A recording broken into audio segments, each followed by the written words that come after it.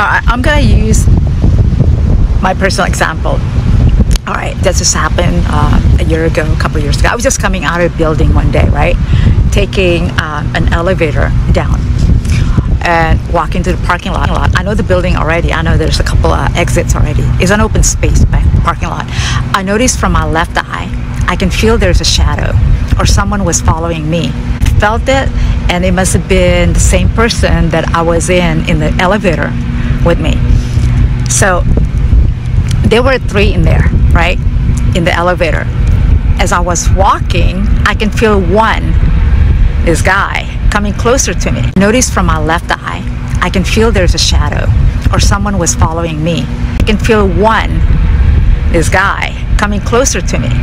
I stopped and I looked at him. I mean, really looked at him and started asking him with a loud voice, such as this: "May I help you, sir?" Exactly. Out in the open space. Why? I spoke loud so I can create attention to other people around who happen to be in that surrounding, right? The guy stepped away. And instead of going to my car, take a note, I went back to the building, safe and sound, right? So the guy, a little shady, right, looking, wearing a jacket in a summer day, like this one right now. He stumbled with his words, right, uttered, and replied to me, you just look like a girl who used to work here in this building, in that building. And I thought that was her. I'm like, okay, but I was like, I don't know, a couple feet away. I replied and I immediately thought, this is not good. "Oh, I'm sorry, sir," while I'm stepping a few steps back. But I'm not.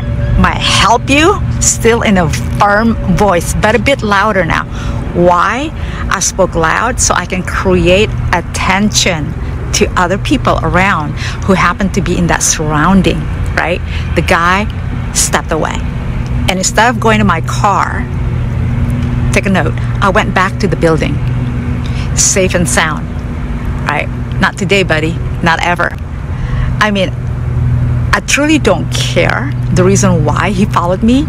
A bad pickup line maybe, or maybe even worse in his mind, right? I don't want to know. I don't want to know until today. I don't want to take any chances. It's my life. I'm not about to give it away to anybody that I don't even know. So let's talk about element of surprise. Element of surprise, what is that? I did just that. To create within that nanosecond, I stayed alert, I think fast, I have strategies already in my head, surprise them. In most cases, criminals, right? Bad, whatever, guys or girls, will make demands with the expectation that we'll be so scared and afraid and will comply. Not me. There's a nanosecond in which they wait for that defeated response, basically. This is the moment in which our doing the unexpected, right, what I just did to him, can throw that person, the criminal, off balance and allow us to win that encounter, the moment of the element surprise. So the element surprise can give us an edge that results in our winning the encounter. My situational awareness may have saved me from a potential assault or just a bad encounter in this case, right? But I don't want to know, and I don't care what the reason. I just want to save my own life. I likely would not have noticed if I had my head been buried in my cell phone and looking at text or looking at a map or looking at whatever it is. Creating what-if scenarios is an extremely, extremely useful skill in yourself.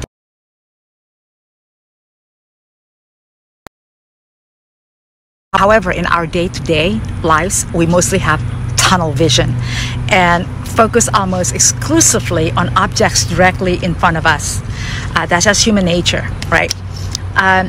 Tunnel vision is not adequate for self-defense. One way to expand your field of vision is to constantly scan of your surrounding, just like this one, this car, shady car, I just drove by back and forth.